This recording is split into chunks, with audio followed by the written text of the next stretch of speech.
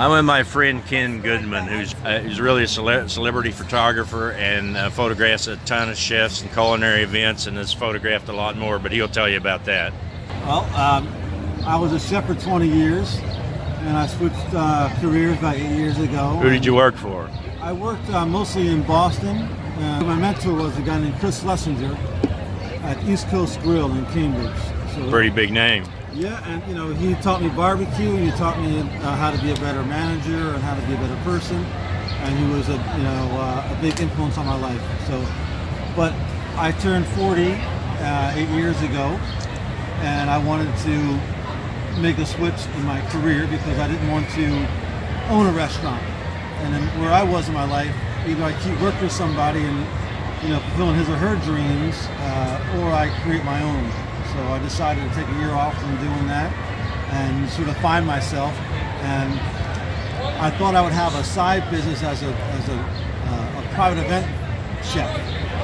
So my wife had a camera, so I was having these little mock dinners with friends, and I was taking pictures of the food and of the atmosphere just so I could put it on social media and drum up some side business as a private event person.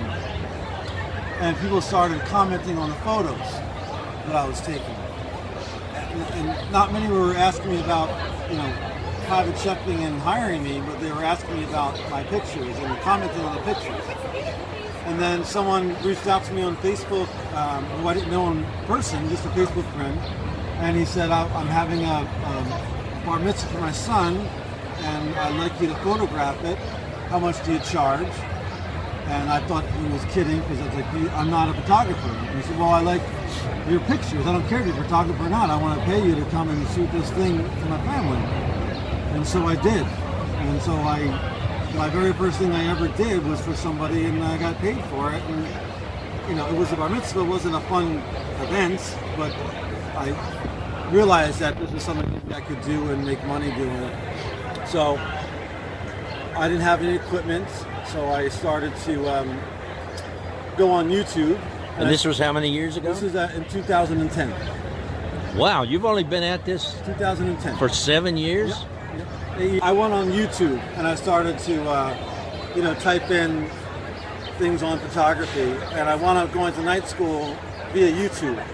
So I would spend 5 hours a night just looking at tutorials because I'm a visual learner. And I would learn everything I could about cameras and about being a photographer on YouTube. And then I knew the folks at the James Beard Foundation, and I asked them if I could come and photograph the James Beard Awards, and for free. And they said, sure.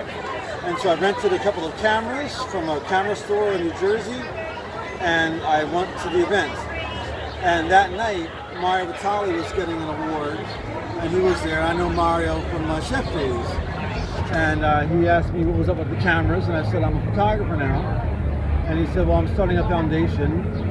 And I just started a foundation. We have an event coming up in a couple of months. You want to come and photograph it? And I said, yes. And he said, I won't pay you, but you can come and photograph it, which I did. And he liked it, and I became his photographer. And once I became Mario's photographer, a lot of other doors started opening up. People thought because I worked with Mario, I must know what I was doing, which I did not know at all what I was doing. I would go to an event and I would go inside and see the lighting, and then go back outside of my car and Google how to photograph in whatever lighting it was, and try and watch a video on that, and set the camera accordingly. These weren't cameras I owned, so I always was trying to figure out that as I went along. And I had a lot of chefs that were friends. Obviously, I was a chef for 20 years, so all my chefs were friends. And I had friends that were musicians. So I became a food and music photographer based on the people I knew in my life. And using them as guinea pigs at first, and then getting good at what I did. And then finally launching my business with the IRS officially. Got a loan from the bank, bought my own cameras, and then my barbecue team won Jack Daniel's World Barbecue Competition. My team IQ won it, and from that we got a cookbook deal. And the team said, we'll do the cookbook as long as Ken can photograph it. And I had never photographed a cookbook before, so the publisher was a little concerned, but I shot the book and they liked it, and then the cookbook thing started happening. And so you've been shooting this event, this Big Apple Barbecue Block Festival, how many years now? This is my 6th year, and I shoot exclusively for Mike and Amy Mills. I don't shoot for the event. I don't go around and worry about content. Everybody comes to see Mike and Amy, and whatever their needs are here, I stay here and I work. So you must have got a ton of celebrities off this table over the years. Yep. It's like working for the mayor or something. Everybody comes to see the mayor. So you're talking about Mike Mills from 17th Street Barbecue in Murfreesboro, Illinois, which is also Memphis Championship Barbecue. He's got barbecue joints in Illinois and St. Louis, right? And then Las Vegas.